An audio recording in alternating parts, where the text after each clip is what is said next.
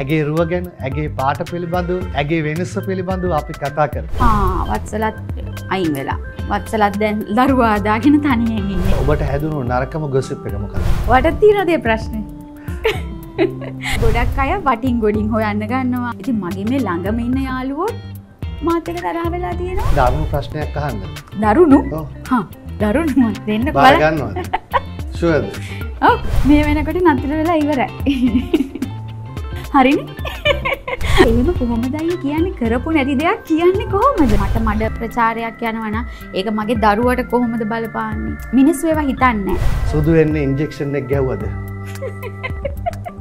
එළියට ගියාම ඒක වෙනම ලෝකයක්. මමත් මෑතක තමයි මේ ලෝකේ සමහරක් වෙලාවට එක වෙලාවකට මට හරි දුකයි. ඇයි මිනිස්සු මෙහෙම එක දේවල් කතා තැන් වල කියන්නේ? මොනවද ළමයෝ මේ කියලා තියෙන්නේ? නෑ මං ඔක්කොම බැලුවේ නෑ කිව්වා. එහෙම බෑ. ඉතින් ඇක්ට්‍රස් කෙනෙක් කියලා එහෙම මේ දකින එහෙම ඒක ඉතින් මගේ වාසනාවට සහ මගේ පෙර පිනකුත් ඇති මේ විදිහට වෙන්න. නැත්තම් ඔයා ඩයස්ගේ නංගිද? බුදු අම්මෝ ලස්සනද? ඒ ටික කියන්නේ හස්බන්ඩ්ට වැඩිය මෙයා මාත් එක්ක කන්න. සෑහීමකටපත් වෙනවා. ඉතින් සෑහෙන්න ලැබුණාම.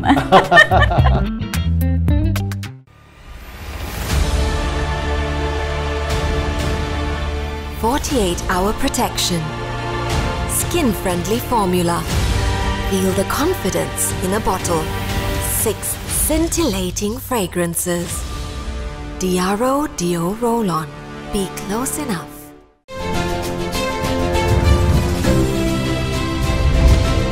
Cafe R with DEARO.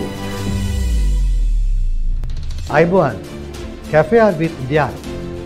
DEARO be close enough. අපේ අනුග්‍රහකත්වයේ DEARO වෙති. DEARO ආරම්භයෙන් මතක් කරනවා මොකද ආදරණීය ශ්‍රී ලාංකික ඔබ Cafe R වගේ DEARO වෙතටත් ගොඩක් සමීප වෙලා තියෙන නිසා. අද අපි Cafe R with DEARO කාත් එක්කද කතා බහ ආරම්භ කරන්නේ. එයාව හඳුන්වා දෙන්නට කලින් අපි ඉන්න තැන මතක් කරන්න. පැලවත්ත කැෆේ නෝවා පරිශ්‍රයේට අපි රූපගත කිරීම කටයුතු කරන්නේ. ඔබට ආරාධනාව ප්‍රණීත ආහාර පාන සඳහා පැලවත්ත කැෆේ නෝවා පරිශ්‍රයට පැමිණෙන්නට. අපි අද ආරාධනා කළා ඔබ ආදරය කරන ජනප්‍රිය රංගන ශිල්පිනියකට. පෞද්ගලික දවස්වල නම් ඈ ටිකක් නිහඬද. රූප මාධ්‍යයෙන් දැක්කා. හැබැයි ටෙලි නාට්‍ය වලින් අපි හිතූ පදමට ඇති පමණට බලා ගන්න පුළුවන්කම ලැබුණද? අපි ඈත් එක්ක මේ ගැන කතා කරමු. ඇගේ රුව ගැන, ඇගේ පාට පිළිබඳව, ඇගේ වෙනස පිළිබඳව අපි කතා කරමු. මේ ඔයගොල්ලෝ ආදරය කරන වත්සලා දියලගොඩ. අයිබෝන්. අයිබෝන් අයියේ. ආරම්භය ගත්තා ඇතිද? ඇතිනේ. සාමාන්‍යයෙන් ජීවිතේ සෑමකටපත් වෙන්නේ නැහැ නේද කිසිම දෙයකින්? සෑහීමකටපත් වෙනවා. ඉතින් සෑහෙන්න ලැබුණාම. ඔයාගේ සෑහෙන්න නෙමෙයි නොසෑහෙන්න ලැබෙන්න ඕනේ නේද? සෑහීමකටපත් වෙන්න. මම මේ අහමු විදියට පටන් ගත්ත එතනින් යමු. ඒකට උත්තරයක් දෙන්න. සෑහීමකටපත් වෙන්න සෑහෙන්න නෙමෙයි නොසෑහෙන්න ලැබෙන්න ඕනේ නේද හැම දෙයක්? හැමදේම නෙමෙයි. ආදරේද? ඔව් මං සාමාන්‍යයෙන් අයියා දන්නවා ඇති අර භෞතික දේවල් වලට වැඩිය මම ඔය ආදරය, රැකවරණය, ඒ කෙයාරින් පාර්ට් එක ඒ දේවල් නොසෑහෙන්න බලාපොරොත්තු වෙන කෙනෙක්. ඉතින් ආදරේ වගේ දෙයක් නම් කොච්චර ලැබුණත් මදි කියලා හිතනවා. ඉතින් ඒක තමයි ඔය කියන ඇත්තේ. අපි මෙහෙම අහමු. කාන්තාව පාර්ශවයේව කාන්තාවක් සෑහීමකටපත් කරන්න මොන පැත්තකින් හරි අපහසුද? ආදරයෙන්, මිල මුදලින්, ඔව් කාන්තාවක්ව පොසත්කම් වලින් කාන්තාවක් සෑහීමකටපත් කරන්න අපහසුයිද? එක එක විදිහේ අය ඉන්නවා අයියේ. මොකද මම ගත්තාම මම ටිකක් සල්ලි වලින්, යාන වාහන වලින්, ගෙවල් දොරවල් වලින්, ජුවල්රි වලින් සතුටු වෙන කෙනෙක් නෙමෙයි මම. මම අර ඇත්තම නෑනේ නේ. ඒවත් ඕනේනේ. ඒවා ඕනේ. හැබැයි අර දැන් ගොඩක් අය හිතනවනේ අයියේ අර ගොඩක් කාන්තාවන්ට තියෙනවා මම මේ සැරේ මේක ගන්නවා. මේක මේ බර්ත්ඩේ එකට මේක, මේ ඇනිවර්සරි එකට මේක. මගේ ඊළඟ හීනය මෙන්න මේ ජුවලරි එක ගන්න. නැත්තම් මෙතන ගෙදරක් තියෙනවා තව තැනකින් තට්ටු දෙකක එකක් තියෙනවා නම් තුනක එකක් හදා ගන්න. එහෙමනේ දැන් කාන්තාවන්ට ගොඩක් ඒ වගේ ආසාවල් තියෙනවා. හැබැයි මගේ ජීවිතේ එහෙම ලොකු ආසාවල් අර ඒ වගේ ආසාවල් වලට වැඩිය මම හැමදාම හෙව්වේ සල්ලි වලට ගන්න බැරි දේවල්. ඒ කියන්නේ ආදරය අර මං කලින් කිව්ව ටික. ඉතින් අර ඒක අර දේවල් වලට වැඩිය මං අනිත් පැත්තෙන් සතුටු වෙන කෙනෙක්. අර දේවලුත් තියෙන්න ඕනේ. හැබැයි මහා ලොකුවට දේවල් තියෙන්න ඕනේ මට. සාමාන්‍ය විදිහට අපිට කාලා බීලා සතුටෙන් ඉන්න පුළුවන් නම් මං ඒකට කැමතියි. ඔයා දීපු උත්තරයත් එක්ක දරුණු ප්‍රශ්නයක් අහන්නද? දරුණු? හා දරුණු මන් දෙන්න බාර ගන්නවද? ෂුවර්ද? ඔව්. ප්‍රශ්නයක් නැද්ද? නෑ.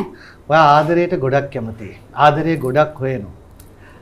ඒ කැමති ඒ හොයන ආදරය, ඒ කෙයාරින් එක, ඒ රැකවරණය, ඒ සොයා බැලීම හම්බ වෙන තැනක් තිබුණොත් එතන හිත නතර වෙනවද? නතර වෙලා ඉවරයි. මේ වෙනකොට නතර වෙලා ඉවරයි. හරිනේ?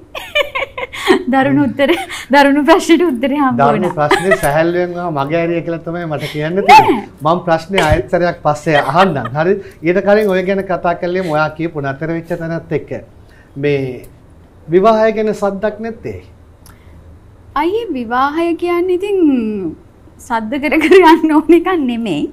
මම දැන් ඇත්තටම විවාහ වෙලා අවුරුදු 15ක්. අවුරුදු 10ක බබෙක් ඉන්නවා. මගේ සැමියාව හැමෝම දන්නවා. ප්‍රසංග ගුණසිංහ ශේෂ්ත්‍රයේම ප්‍රවීණ කෙනෙක්. ඉතින් දක්ෂ නිර්මාණකරුවෙක්. ඉතින් හොඳ මිනිස්සෙක්. ඉතින් අර කොහොමත් ප්‍රසංගයි මාව දැන් විවාහය ගැන සද්ද නැහැ කියන්නේ අයියේ ප්‍රසංගයි මමයි ටිකක් එළියට යනවා අඩුයිනේ. ඒ කියන්නේ අපේ මේ පෞද්ගලික ජීවිතයේ දේවල් වලට යනවා. නමුත් මීඩියා වලවත් එහෙම අපි දෙන්නම එහෙම ලොකුවට දකින්න නැහැ. කොහොමත් ප්‍රසංග කියන්නේ නිහඬ චරිතයක්නේ. එයා තිරෙන් පිටුපස්සේ ඉන්න කෙනෙක්. ඉතින් ඒක නිසා වෙන්න ඇති අර ගොඩක් අය කියන්නේ සද්ද නැහැ. මිනිසුන්ට එක එක දේවල් හිතෙනවා. මේ විවාහය තියෙනවද නැද්ද දන්නෙත් නැහැ. ගොඩක් අයට කුතුහලයක් තියෙනවා. එහෙම දෙයක් නැහැ. අපි සාමාන්‍ය විදිහට අපේ පෞල් ජීවිතය ගෙවාගෙන දරුවත් එක්ක අපි ඉතින් හොඳට ජීවත් වෙනවා. දෙන්න ආදරෙන් දින්නේ. ඔව්. එතකොට දැන් ඔයා මේ කියපු කතාවත් එක්ක මම කැමති ඒක චුට්ටක් මේ ඉස්සරහට අරගෙන යන්න. ඔයා කියනවා සද්දනේ අපි ඉන්නවා සමහරව අහනවා විවාහයේ තියෙනවද නැද්ද මේ වගේ දේවල් ගැන. ඒ කියන්නේ ඔබට නැති ප්‍රශ්න රට්ටුන්ට තියෙනවද ලෝකයට තියෙනවද? ඔබ ඒ වගේ අදහසක් මට හැඟුණේ. සමහරුන්ට තියෙනවද? ඇත්තටම තියෙනවා. ඇත්තටම බැලුවොත් මේ අපිට ප්‍රශ්න නැහැ. අපිට එහෙම ලොකු ප්‍රශ්නයක් නැහැ. නමුත් ගොඩක් අය හිතන දෙයක් තමයි දැන් පොඩ්ඩක් පේන්නේ නැතු වුනහම තැනකට එළියට ගියේ නැතු වුනහම ගොඩක් අය හිතනවා ආනේ මෙයාද වැඩි ඕනේ නැහැ. අපි කියමුකෝ සෝෂල් මීඩියා වල අපි ටිකක් වෙනදට වැඩිය වෙනස් විදිහේ ෆොටෝ එකක් දැම්මා කියලා. එතකොටත් මිනිස්සු අපි ගැන දේවල් හිතලා ඉවරයි. දැන් මෙයා මෙහෙම ෆොටෝ එකක් දාන්නේ දැන් මෙයා මේ විදිහට අඳින්නේ මොකක් හරි වෙලා කියලා මිනිස්සු ගෙස් කරලා ඉවරයි. ඉතින් මම දන්නේ නැහැ ඉතින් ඒක හැමෝම ජීවිතේ නෑනේ අයියේ අපි හැමදාම මේ විදිහට යන්න ඕනේ කියලා නෑනේ. ජීවිතවල තියෙනවා උස් පහත්කම් තියෙනවා අපේ අදහස් වෙනස් වෙනවා අපි හිතන පතන විදිය වෙනස් වෙනවා. ඉතින් ඔය දේවලුත් එක්ක අපිට මෙහෙම යන්න බෑ. ඉතින් ජීවිතේ උඩ යට දේවල් සිද්ධ වෙනවා. ඉතින් ඒක නිසා ගොඩක් අය හිතනවා අර එක සැරයක් ඔය YouTube නාලිකාවකම මගේ ප්‍රෝග්‍රෑම් එකක් ගියා. ඒකේ මගේ ජීවිතයට පොඩ්ඩක්වත් අදාළ නෑ ඒ කතා කරපු දේවල්, ඒ අහපු දේවල් එක්ක. නමුත් ඒ වගේ හෙඩින් එකේ දැන් ඉස්සෙල්ලාම බලනවනේ ක්ලිප් එකක් නිකන් දානවනේ. එතකොට ඒ කියන්නේ වත්සලා සිංගල් මම් කෙනෙක් වෙලා කියලා තමයි ඒකේ අයිඩියා එක එන්නේ. එතකොට ගොඩක් අය හිතනවා ඒක ෆුල් ප්‍රෝග්‍රෑම් එක බලන්නේ නෑ. ටක් ගාලා මුල ටික බලලා මිනිස්සු ගෙස් කරනවා වත්සලත් අයින් වෙලා. වත්සලත් දැන් දරුවා දාගෙන තනියෙන් ඉන්නේ කියලා. එහෙම දෙයක් නෙමෙයි. ඒ කතා කරේ ඇත්තටම වෙන කාන්තාවන්ට දැන් සමාජයේ කාන්තාවන්ට සිද්ධ වෙන දේවල් ගැන. ඉතින් ඕවත් එක්ක ගොඩක් අය ගෙස් කරා මේ වත්සලත් සෙපරේට් ඇති ඩිවෝස් වෙලා ඇති එහෙම කියලා. එහෙම දෙයක් මට සිද්ධ වෙලා නෑ. දැන් මේ ඉස්සෙල්ලා මේ ඔයාගේ ප්‍රෝග්‍රෑම් එකේ කියන්නේ මොකද ගොඩාක් කෝල්ස් ආවා මට මේ මොනවද මේ කියලා තියෙන්නේ කියලා. මම අපේ අම්මත් මට කෝල් කරලා බැන්න මොනවද ළමයෝ මේ කියලා තියෙන්නේ. මං අහුවේ ඇයි මම මොකද්ද කියලා තියෙන්නේ. ඔයා මුළු ප්‍රෝග්‍රෑම් එකම බැලුවද කියලා. නෑ මං ඔක්කොම බැලුවේ නෑ කිව්වා. මං කෝ එහෙනම් අම්මේ ඔක්කොම ටික බලලා මට කතා කරනවාද? මොකද මං ගැන නෙමෙයි එහෙම කියලා තියෙන්නේ සමාජයේ වෙන්න පුළුවන් දේවල් ගැන කියලා. ඊට පස්සේ තමයි මොකද අර මං කියන්න ඕන අයියේ දැන් අපි මෙහෙම ඇවිල්ලා කතා කරන්නේ මොකක් හරි ඒ වැදගත් එහෙම වැඩසටහනකටනේ කතා කරන්න දෙයක් තියෙනකොට. නමුත් ඉතින් අර ඒ කතා කරලා අපිට අනිත් පැත්තට ඒ කරන ප්‍රෝග්‍රෑම් එකෙන් අපිට හානියක් වෙනවා නම් මම ඒකට පොඩ්ඩක්වත් කැමති නෑ. මොකද අපිට මේ ප්‍රශ්න නැතුවට නෙමෙයි. ආක යන ප්‍රශ්නයක්. ආක යන ප්‍රශ්නයක් මට ඔය ආවා ඇත්තට මේ එක ප්‍රෝග්‍රෑම් එකකින්. ඉතින් ඒක නිසා මම දැන් හරි පරිස්සම් කතා කරනකොට මේ මට ඔයත් එක්ක නම් බය නෑ. මොකද මම ඔයාව අවුරුදු ගානක් තිස්සේ දන්න කෙනෙක් විදියට. නැත්තම් අර ඒ දේවල් අපේ නැති දේවල් සමාජයට දීලා වීව්ස් වැඩි කරගන්න කියලා තව කෙනෙකුට ප්‍රශ්නයක් පවුලේ ප්‍රශ්නයක් හරි පවුල් ජීවිතේ ප්‍රශ්නයක් හරි එහෙම කරන එක මං හිතන්නේ හොඳ නෑ. ඒකත් එක්ක කතා කරන්න මාතෘකාවක් එනවා. අපි කැෆේ ආර් විත් ඩියාරෝ වැඩසටහනේ ඉන්නේ. අපි රූපගත කිරීම කටයුතු කරන්නේ cafe නෝවා පරිශ්‍රයේ සිටයි. Romantra perfumed cologne spray. A fragrance that captures the essence of timeless allure. Be captivated by the magic of Romantra. 7 fascinating fragrances to match your personality. Romantra, a fragrance that defines you.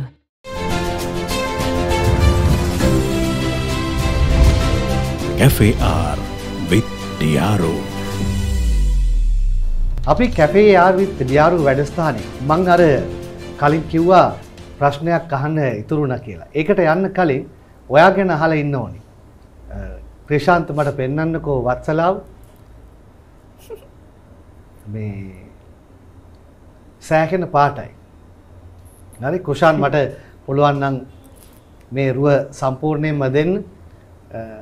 සාමාන්‍යයෙන් සුදු පාටටත් වඩා වැඩියෙන් ඔයා සුදු පාටයි. ඉස්සරත් ඔයා ඔහොමද කියන එක මම ඔයාගෙන්ම අහන්න. හරිද? ඔයාව මේ විදියට කට්ටිය බලන් ඉන්න ගමන් මම කෙලින්ම අහන්න ඕනි ප්‍රශ්නේ. සුදු වෙන්නේ ඉන්ජෙක්ෂන් එක ගැහුවද? ඔයාට තියෙනවද මේ ප්‍රශ්නේ? අයියේ ඕක හැමෝටම තියෙන ප්‍රශ්නයක්.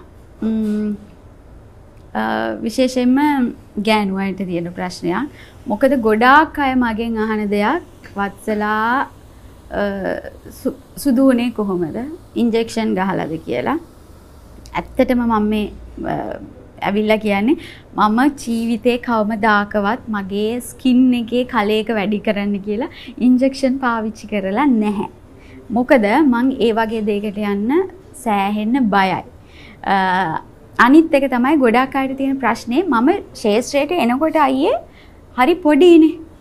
ඒ කියන්නේ ඉස්කෝලෙන් අවුට් වුණා විතරයි. දැනුත් පොඩි. ඇත්තද? දැන් නම් ඉතින් ටිකක් වයසයි. මේ ඉස්කෝලෙන් අවුට් වෙච්ච ගම. එතකොට ඒගොල්ලෝ ගොඩක් අය ඒ කාලේ දැනුයි මාව කම්පෙයා කරනවා. ඔව් මාත් අහන්න. ඒ කාලේ මෙච්චර සුදුද? නෑ. ඒ කාලේ එච්චර සුදු නැහැ. ඉතින් දැන් ඔයා ඒ කාලේ විදිහද දැන් ඉන්නවට වැඩිය ඒ කාලේ ඔයා එහෙමද? ඔව් හරි මගේ පාටයි වාගේ පාටයි අතර ලොකු වෙනසක් තියෙනවා. ඔව් හරි වෙනස් හරි වෙනස්. ඔව් ඒ හැමෝම එහෙම තමයි. මං ඒකට දැන් මේ තරම් සුදුනේ. නැත්තම් ඔයා ඩෑස්ගේ නංගිද? බුදු අම්මෝ ලස්සනද? ඒ ටික කියන්නේ හරි ඒක ඔයා කියාගන්න. මේ පාට මේ තරම් ආවේ කොහොමද? ඉතින් අපි මේ කැමති ඇතිනේ බලාගෙන ඉන්න ප්‍රේක්ෂකයන් ඔබේ ආදරණීය රසිකාවියන් ඔයා වගේ පාට වෙන්න, ඔයා වගේ හැඩ වෙන්න ඒ නිසා මං අහන්නේ. ඔව් අයියේ. මම ඇත්තටම මං ගැන ගොඩාක් සැලකිලිමත් වෙනවා. මොකද මමත් ආසයි මගේ කියන්නේ මට තියෙන්නේ අර ගොඩක් අය හිතුවට මම ඉන්ජෙක්ෂන් ගහලා කියලා. නමුත් මට තියෙන්නේ ඉන්ජෙක්ෂන් ගහපු ඒ සුද නෙමෙයි. මට තියෙන්නේ ගෝල්ඩන් කලර් එකක්. ඉතින් ඒක ආවට ගියට ලැබිච්ච එකකුත් නෙවෙයි අයියේ. මට ඕන විටමින්ස් ටික ගන්නවා. කන කෑම බීම ටික ඒ හරියට ගන්නවා. උයි මම වෙනුවෙන් ගොඩාක් දේවල් කරනවා. ඒ කියන්නේ හොඳ දේවල් මගේ ශරීරයට අරගෙන ඇත්තටම මේ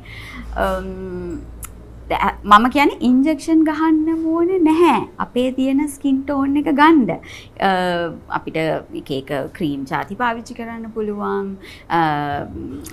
කියන්නේ ඇඟ ඇතුළට ගන්න විටමින්ස් ටික ගන්න පුළුවන්. එතකොට නිකම්ම ඒ කලයක එනවා හොඳට වතුර බීලා ඒ දේවල් කරනකොට. දැන් ගොඩක් කාන්තාවන් මාත් එක්ක තරහ වෙලා තියෙනවා. මම ඉන්ජෙක්ෂන් ගහලා හැබැයි ඒක මම කියන්නේ නැහැ කියලා. අයියේ එහෙම කොහොමද අයියේ කියන්නේ කරපු නැති දෙයක් කියන්නේ කොහොමද? දැන් සමහර අය කෙලින් අහනවා. එතකොට මම කියනවා නෑ මම ඉන්ජෙක්ෂන් ගහලා නෑ කියන. සමහර අය පිළිගන්නවා සමහර අය පිළිගන්නේ නෑ. ගොඩාක් අය මගෙත් එක්ක තරහ වෙලා තියෙනවා. ඒ කියන්නේ වත්සලා කරන දෙයක් කාටවත් කියන්නේ එයා හරි গুপ্ত චරිතයක් මම කියලා ඔය මට වටින් පිටින් ආරංචි වෙනවා. ඉතින් ඇත්තටම මට ඒක දැන් ඔබට මානසික වදයක් වෙලා තියෙනවා. ඇත්තටම සමහර අය ඉන්නවා මං මාත් එක්ක තරහ මාත් එක්ක හිත හොඳ නැති හේතුවවත් මන් දන්නේ.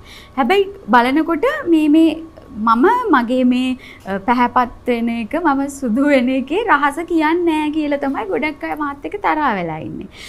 ගොඩක් අය වටින් ගොඩින් හොයන්න ගන්නවා. මම වැඩිපුර ආශ්‍රය කරන අයගෙන් අහනවා. ඉතින් මගේ මේ ළඟම ඉන්න යාළුවොත් මාත් එක්ක තරහ වෙලා තියෙනවා. මම ගාන දේ කියන්නේ නැහැ කියලා. එහෙම එකක් නැහැ. ඉතින් මම දෙයක් කරනවා නම් මම ඒක කියනවා. හැබැයි මට ඉන්ජෙක්ෂන් එකක් ගැන කිසිම තැනක රෙකමන්ඩ් කරන්න බෑ අයියේ. මොකද මම ඒක කරලා නැති හින්දා.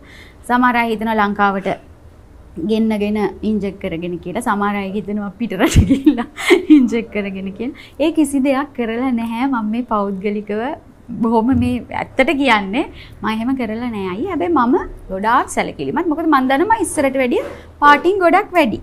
ඉතින් ඒක ඉතින් මගේ වාසනාවට සහ මගේ පෙර පිනකුත් ඇති මේ විදිහට වෙන්න. වාසනාවයි පෙර පිනයි සත්කාරය කියන්නේ වෙන එකක්. ඒ තුනම එකට එකතු වෙලා ඇති. මොකක් හරි කාටවත් නොකියන සත්කාරයක්කුත් ඇති. නොකියන සත්කාරයක් නම් නෑ අයියේ. මං සාමාන්‍යයෙන් කන බොන එකේ ඉඳලම කියනවා මං එහෙම හංගන කෙනෙක් නෙමෙයි. මං ඕනේ මාව ළඟින් ආශ්‍රය කරන අය ගොඩක් දන්නවා. ගාන දෙයක් වුණත් කන බොන දෙයක් වුණත් මම දෙනවා. මං සාමාන්‍යයෙන් මගේ ඇඳුමක් කවුරු හරි ඉල්ලුවත් මේක ලස්සනයි කියලා මං ඒකත් දෙන කෙනෙක්. ඉතින් අර වටේ ඉන්න අය කොහොම හිතනවද දන්නේ නැහැ. ඒ උනට එක වෙලාවකට මට හරි දුකයි. ඇයි මිනිස්සු මෙහෙම මං ගැන වැරදියට හිතන්නේ? ඇයි මං ගැන මේ විදිහට එක එක දේවල් කතා තැන් වල කියන්නේ කියලා. ඉතින් මට කරපු නැති දෙයක් ගැන කියන්න බෑ. හරි. මම දැන් අහන්නම් පෞගේ කාලවකවානුවේ මේ ඉන්ජෙක්ෂන් පිළිබඳව මේ එන්නත් පිළිබඳව සුදු වෙන ඒවා ගැන ගොඩක් කතා වුණා. අපේ වැඩසටහන් වල පවා ඒ ගැන කතා වුණා. ඒ විදාය අභියෝගාත්මක ප්‍රකාශ පවා කළා. මම ඔයාගෙන් අහන්නේ ඔයා දැනුවත් මේවා යූස් කරපු අය ඉන්නවද? කවුද කියලා කියන්න ඕනේ නැහැ. ඔබේ යාළුවන්ගේ කලා ශාස්ත්‍රයේ ඉන්නවද? ඔබ කවුද කියන්න ඕනේ අපිට ඒ කාරණාව පිළිබඳව උත්තර දෙන්න. ඉන්නවා. ඉන්ජෙක්ෂන් ගහපු අය ඕන තරම් ඉන්නවා. හැබැයි අයියේ ඒක බැලු බැලමට පේනවා. මේ ඉන්ජෙක්ෂන් ගහලා කියලා. එක්කෝ මොකක් හරි බ්ලීචින් තියෙන ක්‍රීම් එකක් ගාලා කියලා ඒක බැලු බැලමට පේනවා. ඉතින් මම කියන්නේ ඒකයි මේ කැමතිනම් කාට හරි ඒ වගේ මේ දෙයක් ඕනේ නම් පාවිච්චි කරාට කමක් නැහැ. පාවිච්චි කරපු කෙනෙක්ගෙන් අහලා කරලා හරි තැනක් හොයාගෙන ගිහිල්ලා. හැබැයි මගෙන් අහන්න එපා. මම දන්නේ නැහැ. මොකද මම පාවිච්චි කරලා නැති නිසා.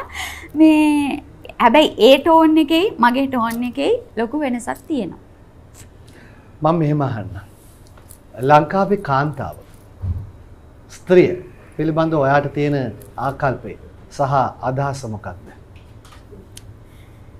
අයියේ ස්ත්‍රිය කියන්නේ ලොකු මාතෘකාවක්. කාන්තාව කියන්නේ ඉතින් එක එක විදිහේ කාන්තාවන් ඉන්නවා.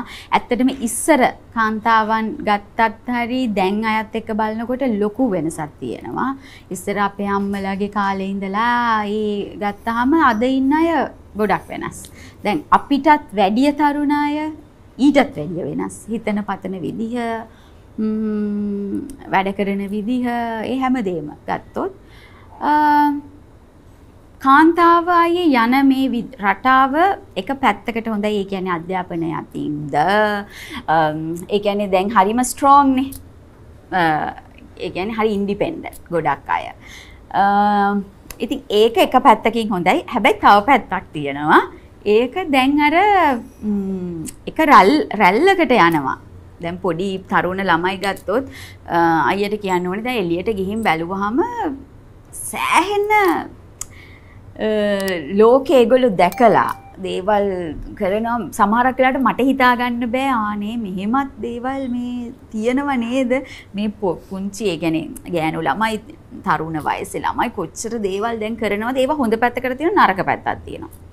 ඉතින් ඒක අපි හැදෙන පෞල් පසුබිමත් එක්ක යන දේවල් හැමෝගේ කියන්නේ හැම එක්ස්පීරියන්ස් එකක්ම ජීවිතේට ගන්න ඕනේ. හැබැයි ඒකේ හොඳ නරක කියන දේ බෙදාගෙන දැන් කාන්තාවන් දැන් මම ඇක්ට්‍රස් කෙනෙක්නේ. එතකොට කාන්තාව දැන් ඇක්ට්‍රස් කෙනෙක් ගැන අයියේ හැදලා ආකල්පය වෙනස්.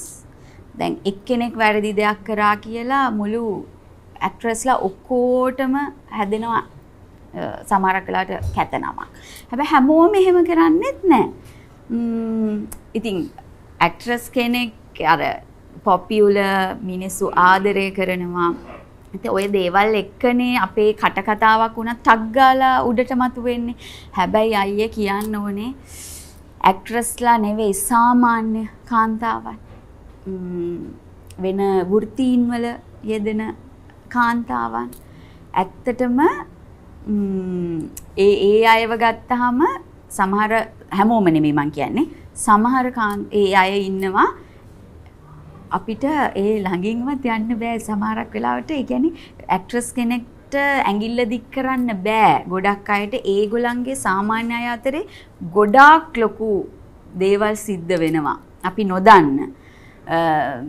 දැන් ගොඩක් අය හිතන්නේ ගෙදරක කාන්තාවක් ඉන්නවා නම් ආනේ යා හරි හොඳයි. යා මුකුත් වැරදි කරන්නේ හරිම හොඳ හැදිච්ච ගුණවත් ස්වාමියාට ගරු කරන වැඳගෙන අර එහෙම ඉන්න දරුවෝ බලා එහෙම නෙමෙයි අයියේ. ඒවා එක පැත්තක් තියෙන්නේ.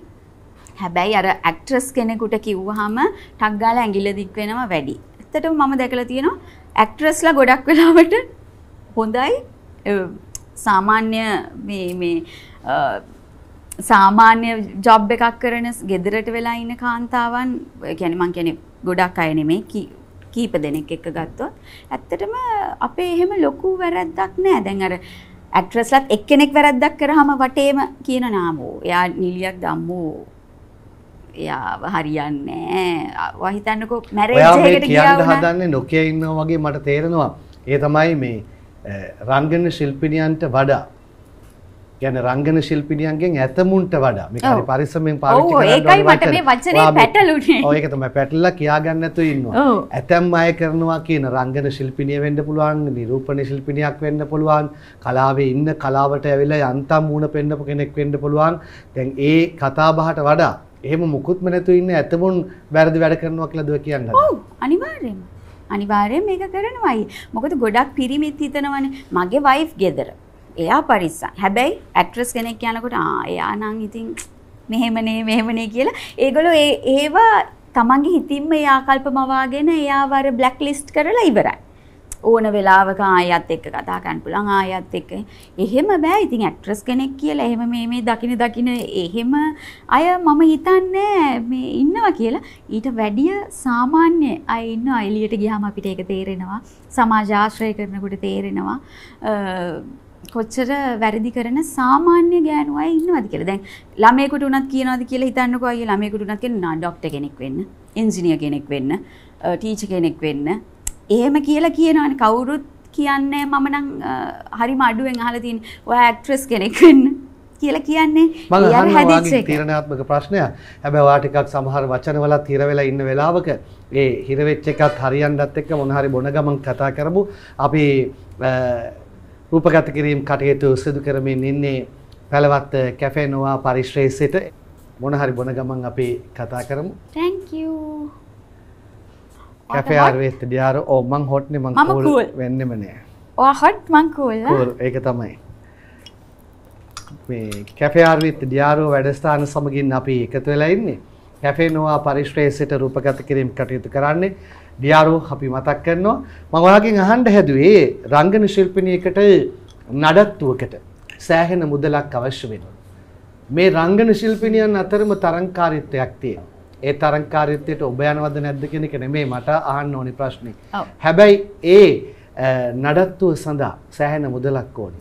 රංගපෑමෙන් වෘත්තීන් පමණක් ඒ මුදල සොයාගත හැකිද? ඒ මුදල් සොයාගන්නේ කොහොමද? අයියේ ඒ රංගන ශිල්පීන්ට විතරක් නඩත්තුවකට ලොකු මුදලක් ඕනේ කියලා. දැන් ඔබට නඩත්තු වෙන විදියයි සාමාන්‍ය කාන්තාවගේ නඩත්තුවයි. අන්න එතනනේ සාමාන්‍ය ප්‍රශ්නේ. කාන්තාව සැලොන් එකට යන ප්‍රමාණයයි සාමාන්‍ය කාන්තාව ඇඳුම් පැළඳුම් සහ ආභරණ පනදින විදියයි එකයි කියලාද ඔබ කියන්නේ? අයියේ රංගන ශිල්පිනියන්ට වැඩිය සාමාන්‍ය කාන්තාවන් සැලොන් යනවා. ඔයා ඒක පිළිගන්නවද? යනවා. ඒගොල්ලන් shopping කරනවා. මේ ඇක්ට්‍රස් කෙනෙකුට වැඩිය. ඒ ඇතමුන්නේ දුක් විඳින දහස් ගණනක් ලක්ෂ සංඛ්‍යාත කාන්තාවන් අතරේ එහෙම යන්න වත්කමක් නැහැනේ. ඔව් එහෙම ඉන්නවා. මොකද දැන් පිට පළාත්වල ගෑනු අය ඉන්නවා. ඉතින් සෑහෙන්න දුක් විඳින. ඒ විතරක් නෙමෙයි අය ඉතින් කොළඹත් කොච්චර ඉන්නවද? එහෙම බැලුවොත් දේවල් අඳින්න ඇඳුමක් ගන්න සල්ලි නැතුව ගොඩක් කාන්තාවන් ඉන්නවා. ඉතින් අයියේ ඒක ඉතින් අර තමන් ජීවත් වෙන සමාජ පසුබිමත් එක්ක තමයි ඒ ටික හොඳටම ඇද. මොකද කාන්තාව කිව්වහම ගොඩ දෙනෙක් ආසයි ලස්සනට ඉන්න, ලස්සනට අඳින්න. දැන් වෙඩින් එකක් කිව්වහම හිතන්නකෝ ගොඩක් කාන්තාවන් ඉන්නවා වෙඩින් එකකට යන්න විතරයි සැලොන් එකකට යන්නේ.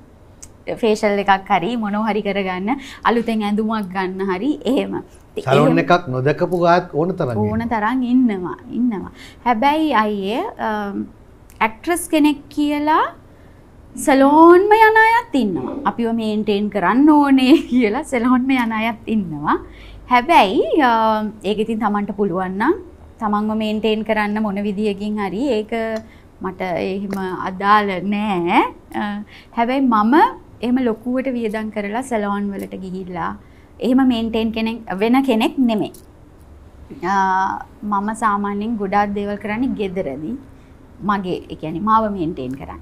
මං අඳින පළඳින එක නම් ඉතින් මං කැමති දේවල් එළියට ගිහිලා ගන්නවා කරනවා. හැබැයි මගේ බියුටි එක මේන්ටේන් කරන්න හරි මගේ ඇඟ මේන්ටේන් කරන්න හරි මං එහෙම ලොකුවට සල්ලි වියදම් කරන්නේ නැහැ. මං කියන්නේ සල්ලි එහෙම ලොකුවට ඕනෙත් නැහැ. ඒක ඉතින් එක එක්කෙනාට ඉතින් ඩිපෙන්ඩ් වෙනවා. හොඳයි කැෆේ ආර් විත් ඩියාරෝ ටිකක් සංකීර්ණ කාරණාවක් සාකච්ඡාවට ලක් කළේ වත්සලත් එක්ක අපි තවදුරටත් තවත් කතා බහක් නිරත වෙන්නයි මේ සූදානම්.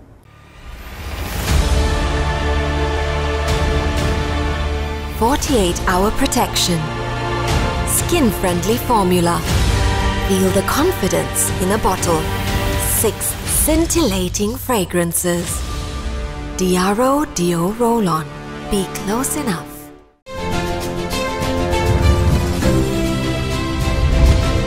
Cafe R with DEARO. හොඳයි වත්සලා මම ඔයාට කිව්වා අර ප්‍රශ්නයක් මට ආවා. ඒ ප්‍රශ්නෙත් එක්ක ඉස්සරහට යනවා කියලා. දැන් මේ සමාජ මාධ්‍යයේ ආගමනයත් එක්ක ඩිජිටල් මාධ්‍යයත් එක්ක බොහෝ තොරතුරු ඉක්මනින් පැතිර යනවා. එතකොට සමහර වෙලාවට සමහර ඒවා වගකීම් සහගතව වාර්තාකරණය කරද්දී සමහර ඒවා ඉතා වගකීම් විරහිතව වාර්තාකරණය කරනවා. ඔබ කලින් කිව්වා වගේ views කියන කාරණාව හොඳකින් නෙවෙයි නරකකින් උනත් ගන්නට උත්සාහ දරන කණ්ඩායම් ඉන්නවා. මේ අය තුලින් සමාජයට සිදුවන දේ පිළිබඳව ඔබට තියෙන තක්සේරුව මොකක්ද? හැඟීම මොකක්ද? අම්මෝ අයියේ දැන් නෙමේ සමාජ මාධ්‍ය දැන් මේ මෙච්චර පීක් එකේ ඇවිල්ලා තියෙන. දැන් ඉස්සර නම් අයියේ අපිට දැන් මම ශේෂ්ත්‍රයට එන කාලේ මේවා මොකුත් තිබුණේ නෑ. මේ හරියට කියන්නේ ෆෝන් එකක්වත් තිබුණේ නෑනේ. එතකොට අපි හැමදේම කරේ ටෙලිවිෂන් එකෙන් FM එකකින් එක්ක පත්තරයකින්. එතකොට දැන් ඉස්සර පත්තර ගන්නවනේ. අපේ මොනවරි නිවුස් එකක් බලන්න නම් සතිය වීකෙන්ඩ් එකේ තියෙන පත්තරයක් ගන්න ඕනේ. ඒ වගේන් තමයි බලා ගන්න පුළුවන්. එක්ක ටීවී එකට ඇවිල්ලා අපි ලයිව් ප්‍රෝග්‍රෑම් එකක් හරි කතා කරලා එක්කෝ ඒකට කෝල් එකක් ඇවිල්ලා කතා කරලා ওই විදිහට. නමුත් දැන් ඒක කැමැති විදිහට හොඳට නරකට දෙකටම දැන් මේ සමාජ මාධ්‍ය භාවිතා කරනවා. ඉතින් දැන් ඒකනේ ඉස්සර කිව්වේ හොඳට නරකට දෙකට කටමය කියලා. දැන් හොඳට නරකට දෙකටම ඩිජිටල් මාධ්‍ය තියෙනවා. ඉතින් අනිත් එක Tamanට ඕන කරන දේවලුත් දැන් රෙකෝඩ් කරනවා දානවා. YouTube එකේ Tamanටම views හදාගෙන එහෙමත් කරනවා. ඉතින් අර ඒක හරියට දැන් ඉස්සරයි අපිට ගෙදරට ලියුම් කොච්චර එනවද? අපිට ආදරය කරන ප්‍රේක්ෂකෙක් දැන් ලියුමක් එනවද? ඉස්සර ඒව හරි අර සොඳුරු මතක. ඒ සමහර ලියුම් මල් ළඟ තාමත් තියෙනවා.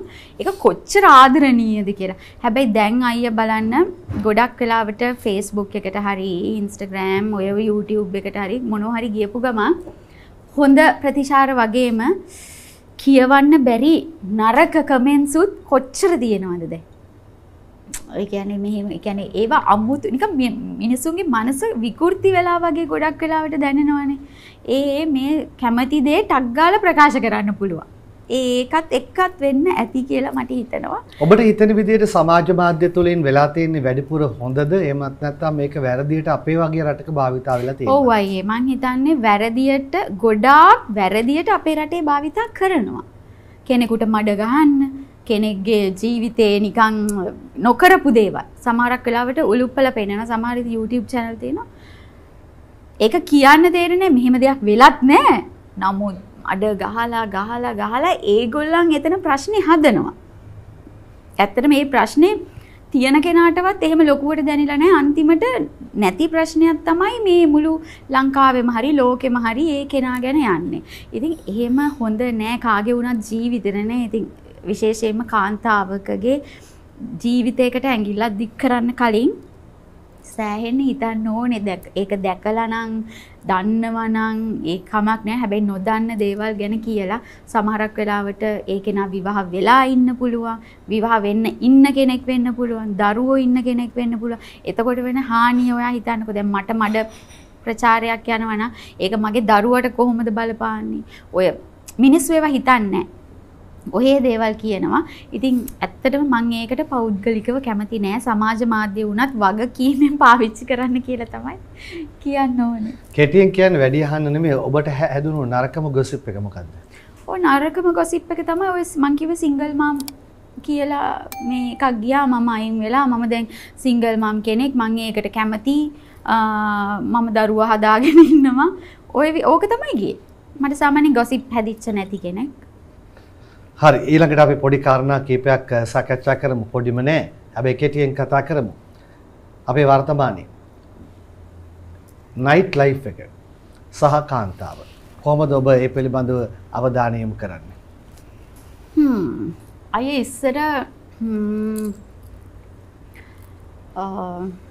ඉස්සර දේවල් එක බලනකොට දැන් අපේ නයිට් ලයිෆ් එක ගොඩක් විවෘත වෙලා තියෙනවා. ඒක මම හිතනවා කොවිඩ් වලින් පස්සේ ඒක තවත් වැඩි වුණා.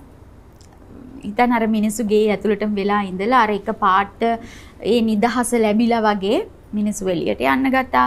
දැන් කොළඹට යන්නකො කොළඹ විතරක් නෙමෙයි ඔය ඩවුන් සවුත් ඒ පැත්ත ගත්තත් මිනිස්සු හරියට ජීවිතේ දැන් විඳිනවා. අපිට එළියට ගියාම එහෙම පේන්නේ.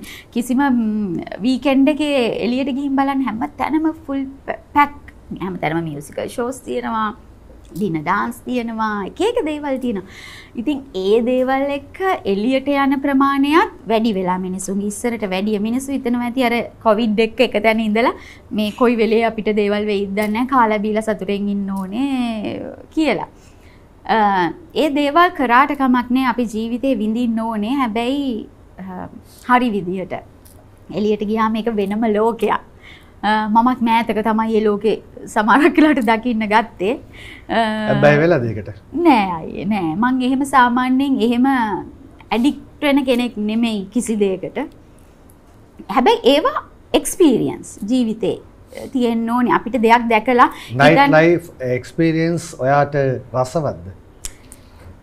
නෑ අයියේ. එහෙම ඒ කියන්නේ එක විදිහේ දේවල් තියෙනවා. අපිට පවුල් පිටින් ගිහිල්ලා සතුටු වෙන්න පුළුවන් තැන් තියෙනවා. එහෙම නැතුව අපිට තනියෙන් ගිහිල්ලා අර වෙන විදිහේ එහෙම නයිට් ලයිෆ් තියෙනවා. අපිට ඒක කැමති ඒ කෙනාගේ කැමැත්ත අනුව තෝරගන්න පුළුවන්. ඉතින් මම කියන්නේ ඒක කරාට කමක් නැහැ. හැබැයි ලිමිට් ඇතුව එළියට ගිහිල්ලා නමුත් දැන් ඉස්සර වගේ නෙමෙයි සෑහෙන එක විවෘතයි. සෑහෙන ලොකු පරාසයකට යනවා.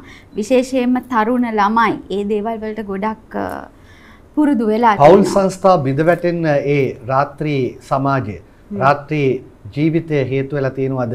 එක එක අය මුණ ගැහිලා ඒ එක අයත් එක්ක විවිධ සබඳතා පවත්තක් ගිහිල්ලා තමන්ගේ තියෙන පෞල් සංස්ථා බිඳ වැටෙන්න හේතු වෙලා තියෙනවද?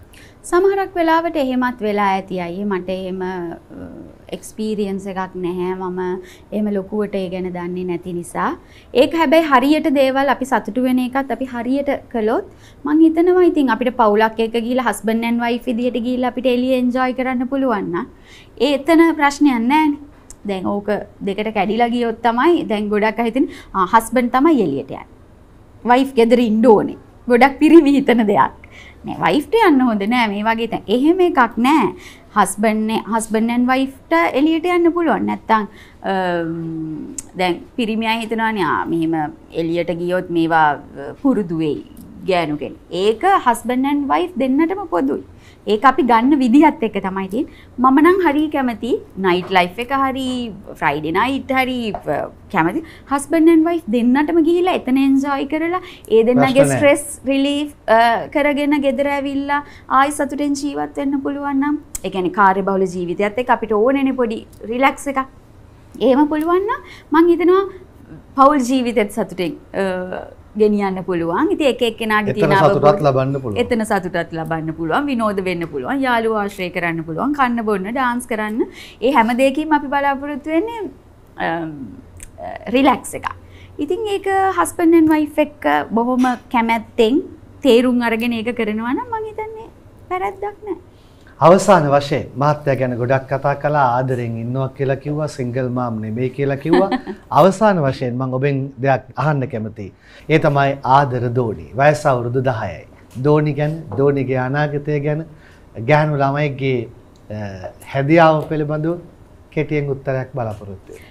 ඔව් අයියේ මගේ බබාට හිතයිෂි එයාට දැන් අවුරුදු 10ක් වෙන්න එනවා. ඉතින් ඇත්තටම මගේ ජීවිතේ ලොකුම සැනසීම සහ එයා ගෑනු දරුවෙක් විදියට හරිම ලස්සනට හැදෙන කෙනෙක් සහ ආදරය ඒ හැමදේම එක්ක හැදෙන කෙනෙක්. මොකද එයාට හොඳ තාත්තා කෙනෙක් ඉන්නවා, එයාට හොඳ අම්මා කෙනෙක් ඉන්නවා. ඉතින් ඒකත් එක්ක එයා බොහොම ආදරය ඇතුව තනි දරුවා. ඉතින් අපි අපිට පුළුවන් උපරිම විදිහට එයාව බලනවා. එයාගේ අනාගතය ගැන මේ වෙනකොට අපි දෙන්නම ප්ලෑන් කරලා ඉවරයි. එයාව ඉතින් අර ටාගට් වලට යවන එකක් අපේ නෑ. හොඳ දරුවෙක් කරලා එයාට සතුටෙන් මුළු ජීවිත කාලෙම ඉන්න පුළුවන් නම් ඒක තමයි අපේ සතුට. ඔබ ප්‍රශ්නයක් කිව්වා. ඒක මට නිකන් හිතුණා මෙහෙම අහන්න. දැන් ડોක්ටර් කෙනෙක් කරනවා, ආවලා කරනවා, මෙහෙම කරනවා කියලා කිව්වට කවුරුත් නිලියක් නම් කියන්නේ නෑනේ. ඔයා කියනවාද එයාව නිලියක් කරනවා කියලා? මෙහෙමයි අයියේ. එයා කැමති නම් මොකද මගේ බබා හරි කැමති සිං කරන්න. එයාට ඒකට බෝන් ටැලන්ට් එකකුත් තියෙනවා. ඉතින් ඒකත් එක්ක කලාව පැත්තට යන්න පුළුවන්. ඔව් කලාව පැත්තට යන්න පුළුවන්. මොකද එයාගේ තාත්තත් කලාකරුවෙක්, අම්මත් මමත් කලාකාරිනියක්. ඉතින් එයාටත් ඒක මේ බෝන් කියන්නේ පිටලා තියෙනවා. පිටලා තියෙනවා නම් එයා ඒක කරාට මට කිසි ප්‍රශ්නයක් නැහැ කවුරු වුණත්. හැබැයි ඒ මොන දේ වුණත් අපි බලාපොරොත්තු තමන් සතුටු වෙන්න. අපි කවුරුත් ඕන විදිහට ජීවත් වෙලා වැඩක් නැහැ. මගේ දරුවා වුණත් එයාගේ සතුට වෙනුවෙන් එයා මොන හරි දෙයක් කරනවා නම් ඒකට මගේ හරි මගත් එක්ක එයාව මං ඉස්සරහට යවනවා. ඒ ඇරෙන්න අරයා වෙන්න මෙයා වෙන්න කියලා මං කියන්නෙත් නැහැ, ප්‍රසංග කියන්නෙත් නැහැ. හොඳයි එහෙනම් ඔයත් එක්ක ගත කරපු කාලය අවසන් කරන්න. රංගන සිල්වා YouTube නාලිකාව මේ මොහොතේ බලන් ඉන්න ඔයාගේ ආදරණීය ප්‍රේක්ෂකයන්ට යමක් කියන්න. ඔව් ඉතින් මම ඇවිල්ලා මෙහෙම කතා කරන රංගන අයියාගේ ප්‍රෝග්‍රෑම් එකට. ඉතින් අයියා මම අවුරුදු ගානක් තිස්සේ දන්නවා. ඉතින් ඒකත් එක්ක මගේ ප්‍රේක්ෂකීන් ගොඩක් ඉන්නවා මගේ වටේ. ශේෂ්ත්‍රයේ වැඩි ටෙලිනාට්‍ය වලින් දකින්න නොලැබුණත් ඒ අයියේ ඒ ආදරේ ඒ ඉස්සර තිබ්බ ආදරේ මට තාමත් තියෙනවා. එළියට ගියත් ඒක මට දැනෙනවා. ඉතින් ළඟදීම ටෙලිනාට්‍ය හරහා ආපහු ප්‍රේක්ෂකීන් අතරට එන්න බලාපොරොත්තුවක් තියෙනවා. රඟපෑම නතර කළා නෑනේ. නෑ රඟපෑම නතර කරන්න බෑ. මොකද බ්‍රේක් එකක් ගත්තේ බබා ටිකක් ලොකු වෙනකන්. දැන් එයා ටිකක් ලොකුයි. මට දැන් නිදහසේ වැඩ කරගෙන යන්න පුළුවන්. ඉතින් ඒකත් එක්ක මම ආයි ඔයගොල්ලෝ අතරට එනවා. ඉතින් හැමදාම මාත් එක්ක ඉන්න හැමෝටම ආදරේ. ඔයාලටත් ඒ වගේම තමයි ආදරේ.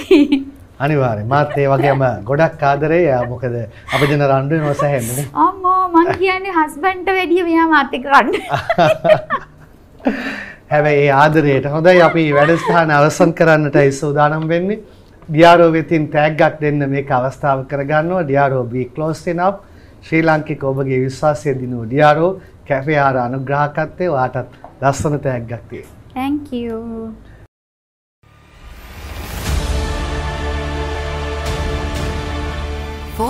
Hour protection. Skin-friendly formula. Feel the confidence in a bottle. 6 scintillating fragrances. DEARO Deo Roll-On. Be close enough.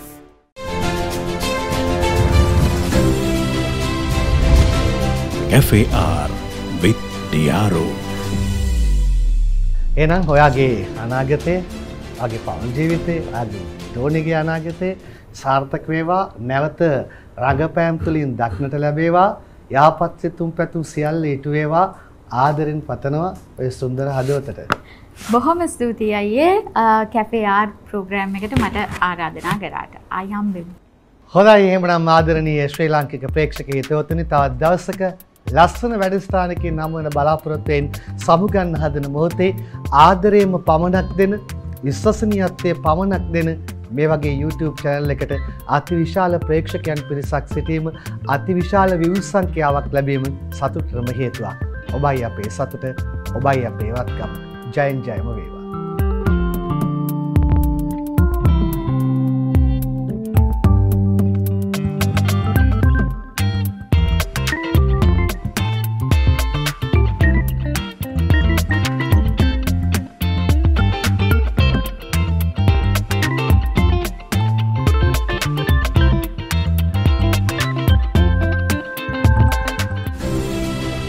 සාදර අනුග්‍රහය.